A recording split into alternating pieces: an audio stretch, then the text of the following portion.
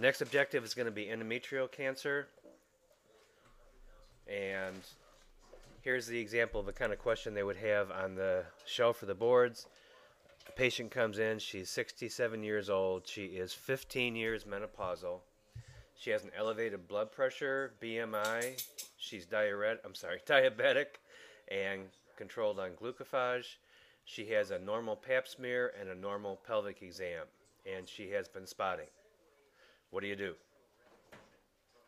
So if somebody has postmenopausal bleeding, remember the major causes are going to be atrophy and endometrial pathology, either hyperplasia or cancer. And also remember that the farther you get away from menopause, the more likely it is that it is not atrophy but cancer. These are normally picked up earlier. And the diagnostic test that I would still recommend everyone choose is going to be an endometrial biopsy.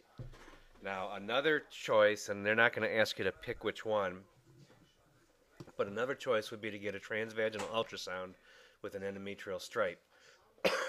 And even with additional studies like a sonohistogram. But this is not something that is currently standard of care for at least the shelf exam. And remember that it is only useful if it's less than 4 millimeters. If it's more than 4 millimeters, then you need to go ahead and get sampling anyway. You can also do hysteroscopy, but remember that hysteroscopy is more expensive, more dangerous than an endometrial biopsy, and I would still recommend that everyone do that for the first test. And your diagnosis here in this case is going to be endometrial cancer. Now there are two types of endometrial cancer, 1 and 2. Type 1 is the one that everyone's familiar with. It's caused by estrogen. And I believe on the next page also there's risk factors for increased estrogen. And really number 1 is going to be obesity, unopposed premarin, granulosa cell tumor, which secretes estrogen, use of tamoxifen, which is really associated with high-grade tumors, polycystic ovarian syndrome, and Lynch 2 syndrome. About 40% of these patients have endometrial cancer, and these are usually grade 1 tumors. Type 2 is actually very similar or identical to ovarian cancer. It's not caused by estrogen. And if they give you a presentation on the board, it's going to be a little old lady who has a normal BMI with no other risk factors, and she comes in spotting and she's postmenopausal, and you're sure that it's going to be atrophy, and it turns out to be clear cell or papillary serous cancer. The prognosis is much worse, and these may be associated with p53 mutations. So again, here's the risk factors we talked about: obesity, unopposed premarin, granulosa cell, tamoxifen, Lynch 2, polycystic ovarian syndrome.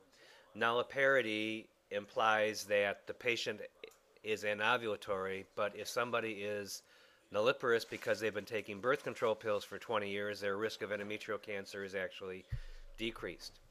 And people always talk about diabetes and hypertension being risk factors for endometrial cancer, but these are really not independent from being obese. These are complications of obesity. So how do you make the diagnosis? Number 1, do not choose a pap smear. It's only positive about 25% of the time.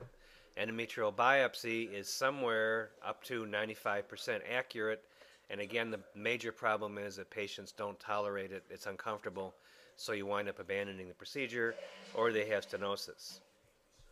You can either, as an alternative, get a transvaginal ultrasound or do it instead of the endometrial biopsy, and again, the cutoff is 4 millimeters. It has a very strong predictive negative value if you have a thin stripe, about 95+%. But if it's more than 4 millimeters, it does not have a strong positive predictive value. It means you have to get a tissue diagnosis. Or you can do a DNC if the endometrial biopsy fails, or you can do a hysteroscopy if the endometrial biopsy fails. Now, what's the treatment for endometrial cancer? The curative treatment is going to be hysterectomy, and it would normally be a simple hysterectomy, so it would be a total abdominal or a total laparoscopic or a robotic.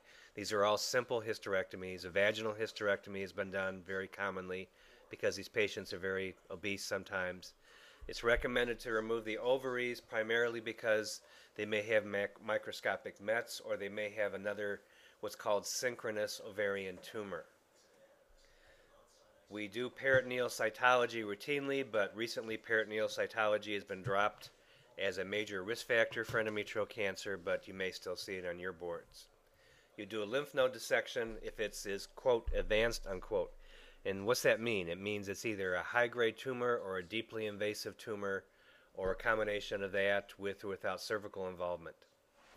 If you find that you have deep invasion, high grade, etc., you can offer adjuvant radiation, and the most effective thing to do is to radiate the vaginal cuff if your lymph nodes are negative. The most important thing to monitor is the vaginal cuff because that's the most common site of recurrence. And you do that especially if they have not had radiation therapy. And most of these recurrences occur within 2 years. I believe it's as high as 90% of them. So once you get past 2 years, you really are in much better shape.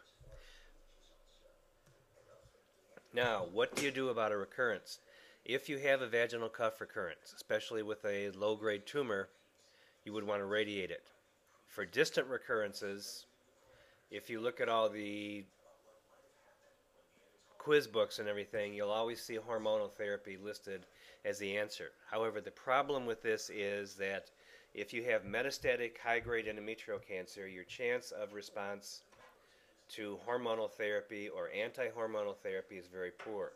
For that reason, sometimes oncologists will recommend going ahead with standard chemotherapy. These patients are usually not cured unless they're in the cuff, and I believe about 1/3 to 1/2 of patients with cuff recurrences can be cured. And unfortunately, if you compare this to breast cancer, where patients will often have metastatic disease for years and years, they respond for years to tamoxifen, etc., or Megace, we don't see that kind of response with endometrial cancer. And that is it.